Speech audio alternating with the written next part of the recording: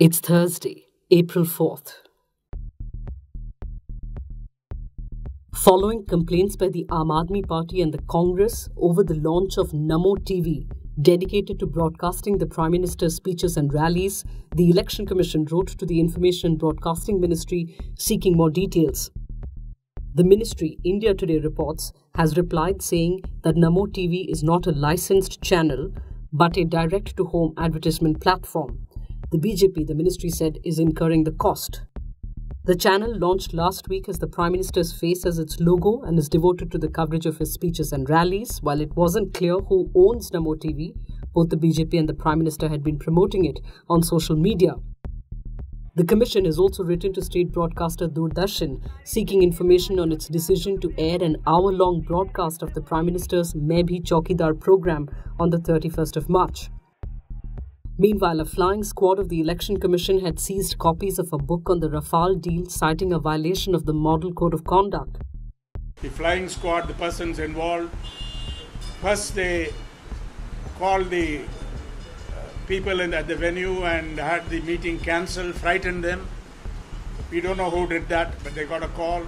Secondly, they turned up and confiscated from the showroom 150 copies.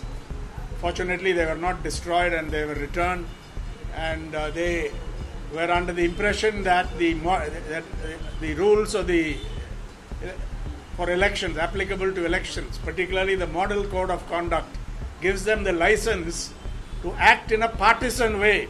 The book, largely a compilation of investigative news articles and information already available in the public domain, has been authored by S. Vijayan, an engineer.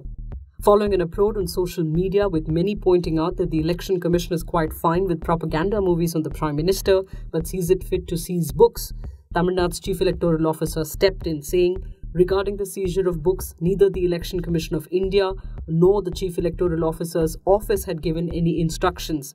I have directed the District Electoral Officer in Chennai to look into it and give his report immediately.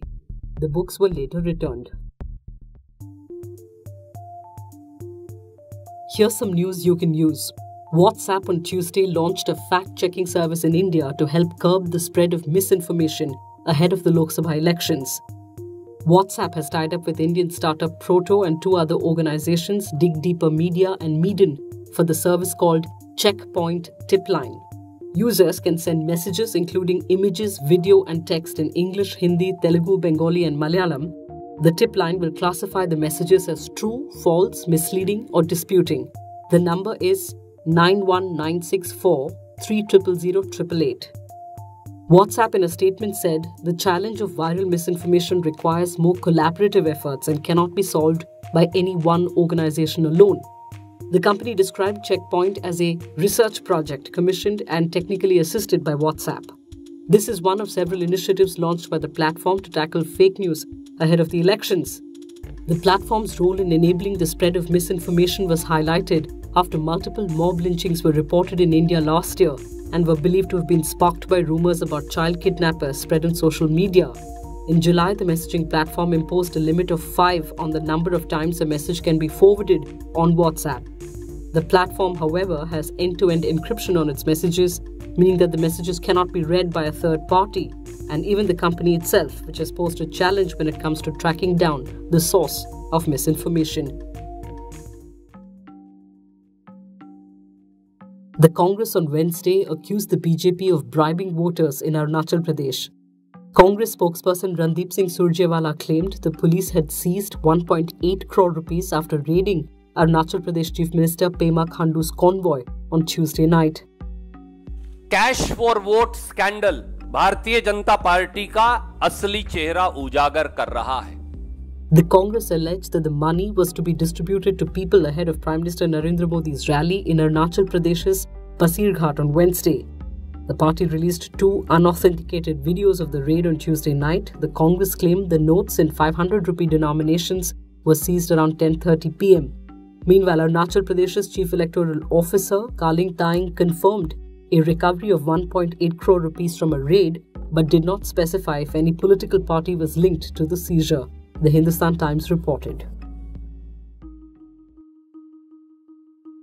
Less than 15 aircraft of the beleaguered Jet Airways are currently operational, Civil Aviation Secretary P.S. Kharola said on Wednesday.